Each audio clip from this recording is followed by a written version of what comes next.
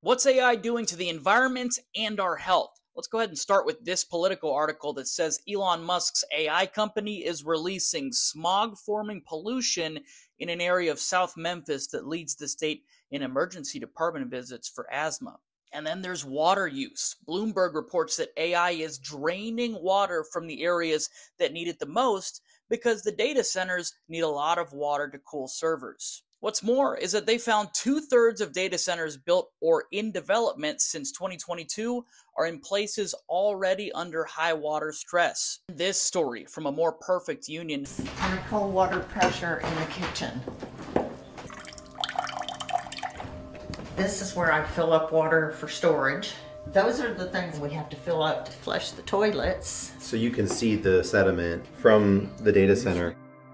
Highlights the effects a Georgia couple says they've seen after Meta put a data center next to their house. So AI, we're using it more and more. The genie is already out of the bottle on this. But is the trade-off of instant information worth what is happening to where we live and our planet?